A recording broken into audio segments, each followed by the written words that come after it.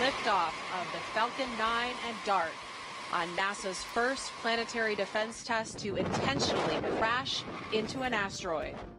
NASA's latest mission, the Double Asteroid Redirection Test, or D.A.R.T., launched Tuesday night on course for a September 2022 rendezvous with binary asteroid Didymos and Dimorphos.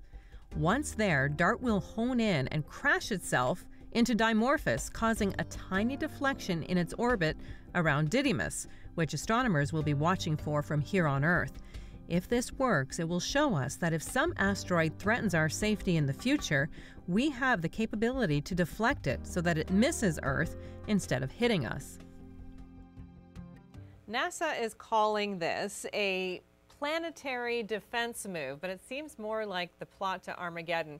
I'm joined now by the Weather Network space writer Scott Sutherland to talk about why NASA is crashing a spacecraft into an asteroid. Now, Scott, this seems like it's more than just proof of concept. Can you tell us what NASA is trying to do here?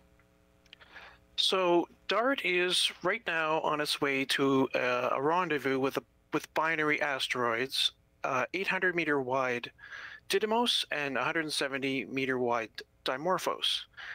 Now, this pair is not a threat to Earth at all, but they're a good target for a test like this, since they periodically pass by us reasonably close, so it's easy to get a spacecraft there. The next close pass will be in September of next year, 2022, and that's when D.A.R.T. will intercept them. And rather just study and orbit them when it arrives, D.A.R.T. is actually going to home in on Dimorphos, the smaller asteroid, and slam into it at top speed, around 24,000 kilometers per hour.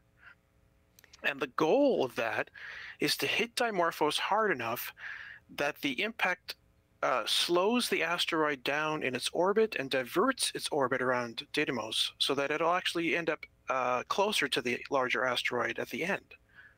And the reason for this, the overall reason for this, is that if we were to find an asteroid in the future that was an actual threat to us, this kind of kinetic impactor test or kinetic impactor mission could be what saves us by knocking it off course and preventing a disaster. But there are other ways to modify the path of an asteroid, aren't there? They've had a few ideas over the years. There's always the Armageddon standby of using a nuclear weapon to vaporize part of an asteroid or divert the rest of it. There's a neat little idea called a gravity tractor, where you can send a spacecraft to fly along with the asteroid, and just the minute gravitational pull between the two objects, you could then just very slowly divert the asteroid's path by using the spacecraft that way. And there's even one where you could essentially pepper the dark surface of an asteroid with paintballs of bright reflective paint, and then just let the sun's light pressure on that surface push the asteroid very gradually onto a safer orbit. Now, we have about 22 seconds left. I'm going to ask you really quickly. NASA is always paying attention to these asteroids. Is there any threat of one hitting us anytime soon?